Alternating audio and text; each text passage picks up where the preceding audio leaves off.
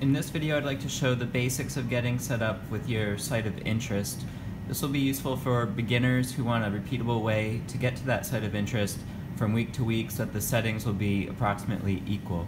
So the very first thing we need to do is wait for the vacuum to get below 5e-5 millibar. You can see that here. We have a note for that on the bottom of the monitor. And the reason we want to get below 5e-5 is because the less atmosphere that there is in the chamber, then the slower the contamination will be of your apertures. If the software allows us to turn the beam on at, say, 8e-5 or even in the -4 millibar region, we could operate the beam. We'll get quicker contamination of those apertures, which will lead to more astigmatism and more problems down the line. So in this case, we can see that the pressure is 6.2 e-6 millibar, so we're ready to go. At this point, you'd want to choose what voltage and current you want to use, and in this case 5 kV 98 picoamps will be fine. We're going to be looking at some aluminum on a silicon chip.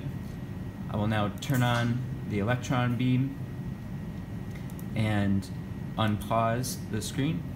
So now we're scanning over our surface. The first thing I'd probably want to do is locate where I am. So I'm going to zoom as far out as I can, and I can see now the outer rim of the pole piece of my electron gun, and I can see maybe this is some copper tape that I have. There's some charge buildup that was a result of being at a higher magnification on top of it. I have a number of things in the chamber here, and I know that what I want to look at is towards the right side of my screen, that is towards the positive X side of my screen.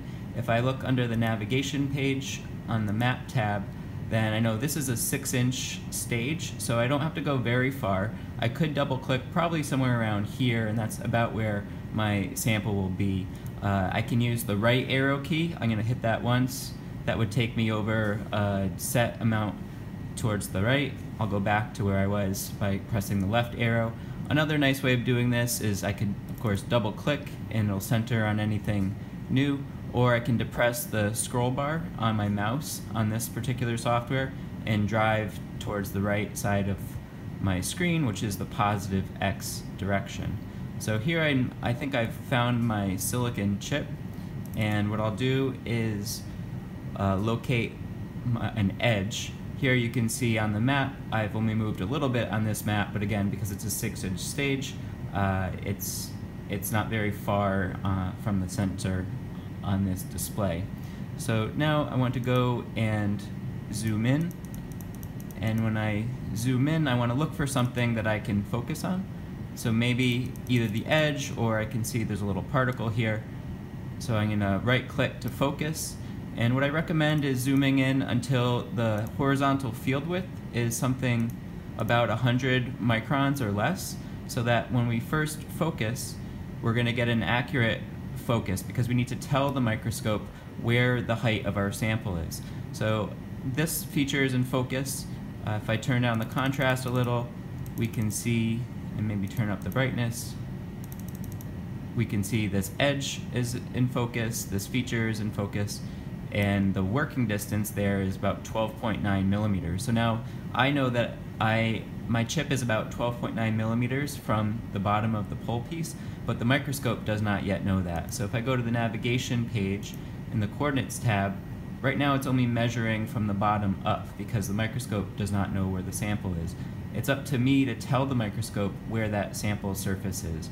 So when I click this link button, link Z to FWD, and says it's not linked, what's going to happen is I pass this working distance value, 12.9 millimeters, into my Z value, and now the arrow points down. So now my Z coordinate system is measured from the top down, and this gives me a way to navigate. It's important to measure from the top down because the working distance is a useful value when you're doing microscopy.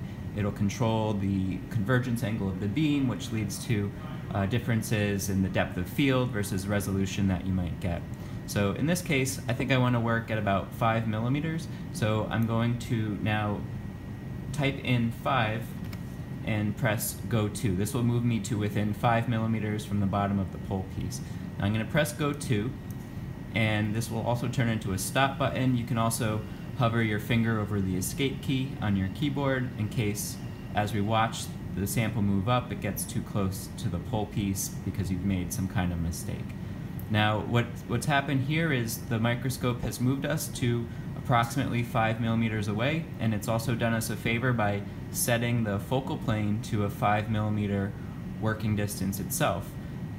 This should be an in-focus image, or you might expect it to be, but it's not. And what that indicates is some discrepancy between the focal plane and where the actual mechanical stage is. So in this case, what I need to do is refocus with my right click, and in this case I might go and zoom in a little bit more so I can see, say, the texture here. Now as I get that into focus, and now I'm at a slightly lower horizontal field width so that I can get a more accurate focus, now I really see I'm at about 5.6 millimeters by measured by the focal distance. If I look at this button, it's telling me that it's recommended that I relink. So the microscope knows that something has gone wrong when it made that large stage movement, and so it's recommending a relink. If we look at our z-coordinate, it still thinks it's at 5, but again, the microscope knows that there is a discrepancy there. So when I'm in focus, I know that I'm really at 5.6, so I'm going to tell that to the microscope, and now it knows it's at 5.6. I'm going to drive again to 5, and I always want to do this twice. I focus, link, drive the stage, and then I want to refocus, relink, and redrive. And the reason, again, is because that first movement, when your stage is somewhere down here, that first movement, whether it's 5 or 8 or 10 millimeters, the stage won't get it exactly where you want it to go. It takes the second focus, second link, and second drive to get it exactly where you want to be. And this is very important to do this twice, because from week to week, that first focus, link, and drive might get you to, say, 5.2 or 5.6 or 4.8, and if you just left it there, then week to week you'd be making all, say, the measurements of your critical dimensions at different working distances. You don't want to do that because the working distance is tied to the magnification of your electron microscope, and so if you're making a measurement of a feature at 5.6 versus 5, then you're going to have a slightly different measurement there. Okay, so now I'm where I want to be, but I want to find a feature. So I'm going to zoom back out, and I'm looking for, in this case, some aluminum squares on my chip. So I'm going to just drive this way. There's some lines there, but I'm going to go past those. So here I think there's not a lot of contrast, but oh no, that's just, no, I think that is actually a feature. So I will find that,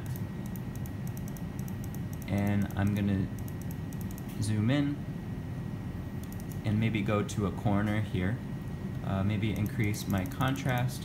Now what I probably want to do is align the stage. Maybe I want this feature to be perpendicular to my scan axes.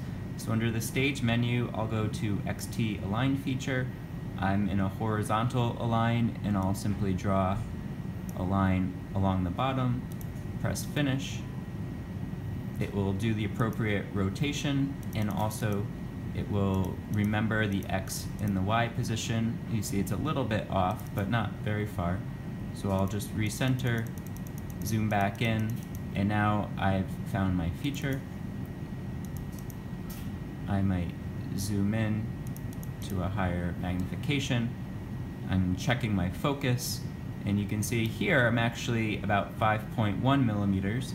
So there'd be nothing wrong with relinking, telling my microscope I'm at where I really am, 5.05.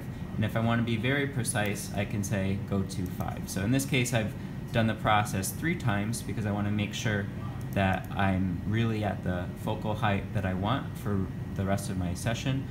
Usually the 2 times will be enough, but again, you always want to link on the feature that you're going to use and make sure that's where you want it to be. So at this point, I can go through and do an alignment. I'll do source tilt, I'll do a lens alignment, I'll check my focus and astigmatism, and that's all covered in another video, so I encourage you to continue there.